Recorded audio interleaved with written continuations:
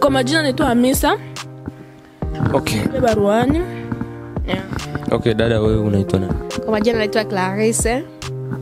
Okay, poa. Madada tumewaona hapa kwenye movie, mnakuja hapa kuigiza.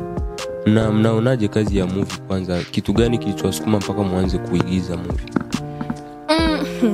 Ulema ngoma hii. Kipande wangu mimi sio mwigizaji, ila waga mimi napenda kusupport watu. Ndio maana umeniona hapa kwa siku ya leo. Okay, poa, lakini vipi walivyoku approach labda uje ufanye hii movie au kuona ugumu kwa sababu ni mara yako ya kwanza au hujawahi kufanya movie? Sikuona ugumu wote ule kwa sababu kipindi ambacho nilikuwa naishi camp Nyarugusu Tanzania, mimi nilikuwa naigiza kwenye kikundi ambacho kilikuwa kinaitwa RP something like that. Nilikuwa naigiza na kipindi kile nilikuwa na miaka kama 6 kama 7 ya. Nilikuwa naigiza ile maigizo ya jioni, utakuta after school mnaenda pale mnaigiza, mnapewa masini watu wanaangalia. Kwa hiyo mimi kwangu sikuona ni ugumu wote ule. Na sijaona ugumu wote ule kwa sababu ni kitu ambacho nilikuwa nakifanya nyuma. Ijapokuwa kwa sasa sikifanyi tena ya. Okay, unavyosema kwamba ulikuwa unakifanya huko kwetu tulikotoka bado ungali mtoto mpaka sasa hivi, lakini unasema hii ndio movie yako ya kwanza wewe kushiriki. Ulikuja kukata hiyo zoezi yako kwa nini wewe kufika huko Marekani? Yani mimi nilikuwa naigiza just for fun. Kwa sababu marafiki zangu walikuwa wanaigiza nini, sasa unajua ile na wewe unaenda afu inakuwa hivyo. Nilikuwa naigiza just for fun and then nilipofika hapa Marekani kwa sababu sio kitu ambacho kilikuwa kwenye damu yangu. Kwa hiyo ndio maana waga sana siviwekei mawazo au hivyo yani sivishobokei kifupi. Okay, sawa. Dada, kwa upande wako hii ni movie yako ya ngapi wewe kushiriki? Hii inaweza kuwa ni movie yangu ya 3 kwa sababu movie ya kwanza nakumbuka ilikuwa ya kukupenda isiwe chanzo. Nyingine ilikuwa ya ile bishikira ni ile ni ya mtawi. Inabaitwa hai. Wanaita Okay. Na ya pili ilikuwa ya wachawi, ila tulikuwa tumeisha shooting. Hakuweza kutia kwenye YouTube. Ilikuwa ya Valentine. Oh yeah, nini kimekwamisha mpaka ikose kuwepo kwenye YouTube? Sijui labda wa director ndio wanapasha kujibu hizo na wale wa cameraman. Okay, poa sana. Vipi kazi ya movie unaionaje wewe? Unaipenda au unafanya tu kwa sababu ya kusupport watu kama alivyotuambia dada yetu hapa? Mimi kazi ya ku-act mimi naipenda kwa sababu nilianza kuipenda tangu zamani. Ndo sasa ilikuwa tukaanza hivyo hivi. Ila tulianza zamani vitu vya ku-act, watu walikuwa wanatoka, wanaenda, wengine wanakuja, wanaingia. Ndo hivi tulivyo hivi. Okay, mara mingi watu wanaongeaga kuwa wanawake wana ugumu sana kwenye mambo ya kuigiza na vitu kama hivi. Sasa kwenye community yetu, kwa upande wenu labda nyumbani kwenu hakutoki comment zozote wala hawakumind kuona nyinyi mnaingia kwenye makundi ya kuigiza kama hivi? Kwa kweli nyumbani kwetu wana comment nyingi kwa hiyo movie ya uchawi hiyo. Walipoangalia walianza kukataza kuanza kuact. Sasa hivyo wa kuact ya wachawi sio vizuri. Walionaga mna act vitu vya ukweli nyinyi mtakuwa wachawi au walikuwa wanaingilia hivyo vitu kwa sababu ya nini? Kitu gani kilichotuma wana mind yes? Cha kwanza wazazi wetu wapende kuangalia movie za wachawi. Na walipoona vitu tulivyofanya hivi wakaanza sema hapana, hivi tumeviache kwa sababu ile wachawi sio vizuri. Kwa hiyo na sisi tukasema basi tutakuwa tunaacha kwa tuangalie hizi vitakuwa. Ndio hivyo tulikuwa tumekaa, ndio maana unaona siku mingi atushuti tena movie nyingine. Kwa hiyo sasa ndio tunaongoza tena tunarudi. Okay, sawa. Kwako dada upande huu. Kwako wewe labda nyumbani kwenu wanaongeleaje kitu kama wewe kuanza kuact vitu kama hivi? Mimi wazazi wangu kwanza ni wasomi, afu pili ni waelewa. Na first wanaelewa mtu anataka nini. Na pia mimi na tatu waga wana support mtu kwa kitu ambacho anachokitaka. Kwa hiyo lakini ulivyokuja kuigiza huko au ulivyoapproachiwa kwamba uje kuwa mmoja kati ya waigizaji, uliwataarifu kabla hujaja huko? Ndio, lazima wajue. Okay, poa, lakini kwenye scene ambazo umeshacheza labda unaona ugumu uko wapi kwenye hii movie? Ugumu upo. Kwa sababu gani? Kama vile partnership wakanda hajui Kiswahili.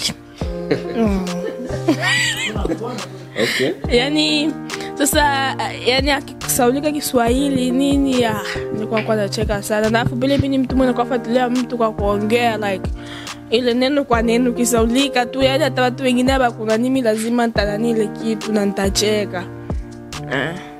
Wewe ndio ugumu ambao umeuona kwenye ya ugumu ni tu kucheka hivyo ya.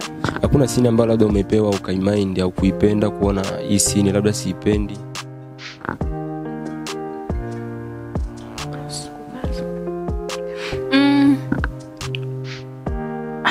Hakuna scene yote ile ambayo nimemind au vipi na. Naona simu zote zile ni rahisi. Okay, kwako dadangu, wewe ulisema kwamba hii ni movie yako ya 3 wewe kushiriki, labda ulishagawahi kupewa scene ambayo ulishagawahi kukataa kusema hii scene hapana, hii ni mbaya, siwezi kufanya kutokana na maadili ya Kiafrika au kutokana na mimi mwenyewe labda sitaiweza? Ya scene ambayo walinipatia nikiona siwezi ni ya uchawi. Walikuwa wamenipatia fasi ya nyao, mwingine aliendaga hako, mimi nikakataa kwa sababu mimi sikuwa naweza. Yaani wakati wakatuambia tufanye vitu vya uchawi mimi nacheka, nashinda kufanya. Kwa hiyo wakasema wako change waweke mwingine. Jana pia scene ngumu sana ile wakati wakupatia wewe na mwanaume, yani unafanya I don't know, bia mingi tu ya mwanamke na mwanaume. Hizo zinakuwa scene ngumu. Kwa hiyo kwako unakuwa unajichukuliaje, unakuwa unazifanya au unasemaga hapana sitaweza hizi, mpatieni mtu mwingine? Kama sitaweza nawaambia kama sitaweza, na kama nitaweza najaribu. Okay. Sana unaipa nafasi gani kwenye maisha yako? Sana naona ni vizuri kwenye maisha yangu. Ila kazi za kuact movie ndo naona ni vizuri mimi naweza. Ila hizo kazi za kuwa video queen au wanaume wale wasanii naona siwezi. Kwa nini uwezi wakati yote ni kuact tu? Unaweza kuwa na video vixen wa msanii, unafaa kuwa na vitu vya mingi unafanya. Mara unamgusa, unafanya nini? Hiyo ndio unaona siwezi kwa. Okay, lakini wewe umetuambia kwamba kuna scene ambazo unapewa za wewe na mwanamume kama vile mpo kwenye ndoa au kwenye mahaba, vitu kama hivyo. Na ndo the same thing tu na ile unaweza kucheza ukawa video queen, vitu kama hivyo. Kwa nini sasa video queen uwe mgumu kwako? Sijawahi pewa movie ambayo niko mwanamke wa mtu, lakini kwenye movie niko mwanamke wa mtu. Kwa hiyo najaribu hii ya leo, hii movie ambayo tunashoot leo, niangalie kama nitaweza kuwa mwanamke wa mtu. Okay, kitu gani ambacho unaweza kuwaambia watu ambao wamekuwa approach kuja kufanya hii movie wakina Wakanda, una kitu gani cha kuwaambia? Kwanza mimi nawashukuru tu kwa sababu waliangalia kazi zetu ambazo tunafanya, wakaona kama nao wanahitaji kufanya na sisi, hapo ni vizuri na nimefurahi hiyo. Okay, kwako dada AMISA, una kitu gani cha kuwaambia wakina Wakanda ambao walikuja kuapproach kwenye movie yako ya kwanza wewe kushiriki? Kitu ambacho nitakachoweza kuambia ni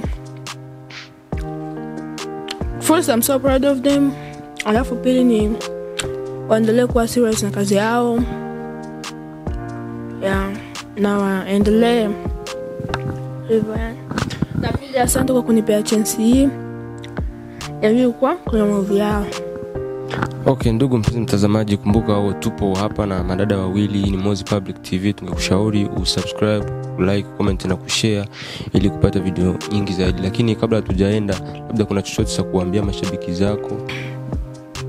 Kitu ambacho nitakachoweza kuambia ni kwamba wanishabikia nao pia kwenye movie, kwa sababu unajua wananishabikia kwenye dance because I'm a dancer, I'm not an actor. And then nawapenda kama jinsi mnavyonipenda. Msisahau kusubscribe kwenye YouTube channel ya Mozi Public TV, share, comment and more updates like hivyo.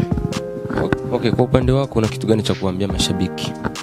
Na mimi nawaambia tunawapenda, muendelee kutufuatilia. Pia tunaomba subscribe kwenye ya YouTube ya Mozi Public TV. Okay, asante sana na see you next time.